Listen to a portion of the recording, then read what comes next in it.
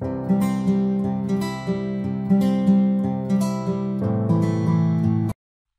friends, welcome to the ServiceNow world, and from today I am starting a new series that is scenario based interview questions in ServiceNow, and this is the part first, or you can say this is the first video of that series. So sometimes what happened, when we get a interview call, when we get an interview invite, so they are mentioning like you have to ready with your PDI, and during interview interviewer may ask you like to share your screen and just open your PDI, and they will give some task and you need to do on your PDI. So what kind of task they are giving during interview, those tasks I am covering in this series. So let's go to the next slide and see what is the task for this series. So the first task which I have covered in this series, that is create a script include named test and create two functions on it named fn1 and fn2. In fn2 create two variables, that is first name and the last name, and assign some value to them and print those values in background script by calling fn1 function. So let me summarize you. Like we have to create one script include, their name will be the test, and we have to create two functions, their name will be the fn1 and fn2, and in fn2 I have to create two variables, that is first name and last name, and I need to assign some string value to those variables, and then I need to call this script include in the background script, and there I need to call the fn1 function, and by calling the fn1 function I need to print the values of this first name and last name variables which are in fn2 function. So how we are do this, that we'll see today. So let's go to the instance and try to complete this task. So I came to the instance now, and here I need we need search script include.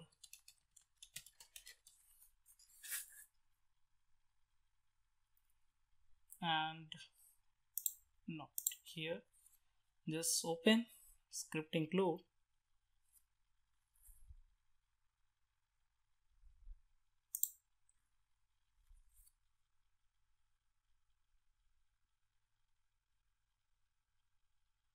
yeah. So now if you see it got opened, so now let me put some details like their name. So name will be the test, so I'll put the test only, and I don't want to make it client callable because I'm calling from the background script, so that will be server side only. So let's go here and create the function. So our first function is fn1.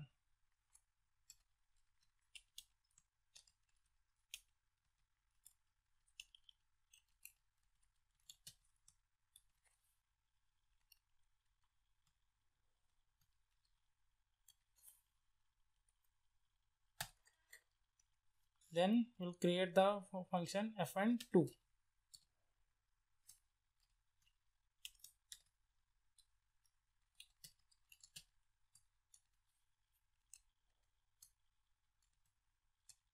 And there we'll create the variable first name, first underscore name, and I'll assign some value to them. Let's say I'm assigning the value like first name will be the, what will be the name, let's say any random name, let's say James, and the last name will be the Matthew, right? Last underscore name equal to Matthew.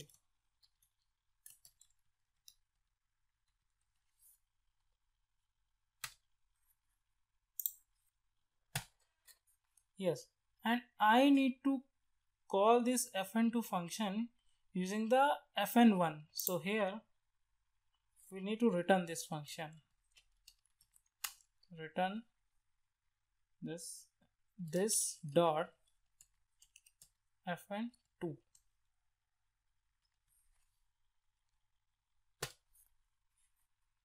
and I need to return those values as well. So if you know, like if we having the multiple variables, so we can store in the object, and that object we can return it, right? So we'll create one object where obj equal to, and there will, instead of the variable, I'll just put like obj dot object dot first name, like obj dot. So what will happen, like we have created the object, we have created object. In object only we are pushing the first name and last name we have stored, and now we return this object.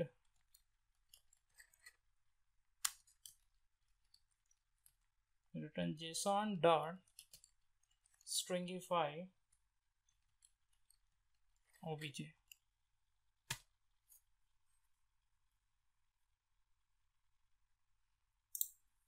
So now all set here, like we have created two variables, and I need to print those two variables value in the script include. So if you see, I am calling this fn2 function using the fn1 function, and here I have used the this dot fn2, means this is the like this keyword we have used for object referencing purpose. So now we just save it.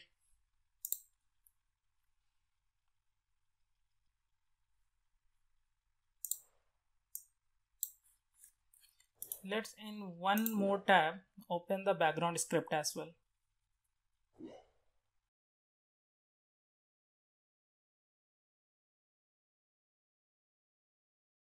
So let's here type background. So here just you need to call the script include. So what we'll do, we'll create one object, let's say any object. You can create the gr object only, gr, and new, and then our script include name. So what will be the script include name? So that is global.test. So I'm just copying it here, and then after that I need to call the function. So I'll just call the function. So for calling the function, write gr dot fn1,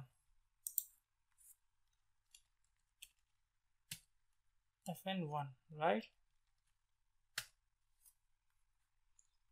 Then because when we calling the fn1, I'm this fn1 function calling the fn2 function. In fn2 we are returning one object. So if we try to print the fn1, let's first see what we are getting when we calling the fn1 function. So if you see, we are getting the like values in the JSON format. So we need to parse it, this JSON format, right? So for parsing this, what we'll do, we'll store in one of the variable. So I'm just storing one variable where val equal to gr.fn1. Okay, and after that I'll just parse this JSON object. So I'll just create one more variable, that where answer, you can create any one. I just created the answer where answer equal to, and JSON dot parse, and then pass the variable name, and after that just print the first name and last name. So how will print, like answer dot first underscore name, and like that we'll print the last name as well.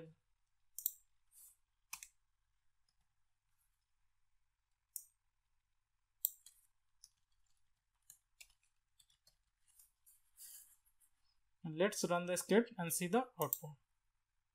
See, we are getting the first name as James and last name as a Matthew, and same we are passing it here. So like that we have to accomplish this task, like how to, like we are calling, see if you see here, like how the hierarchy is there. Like we have created first the script include, then we have created fn1 function.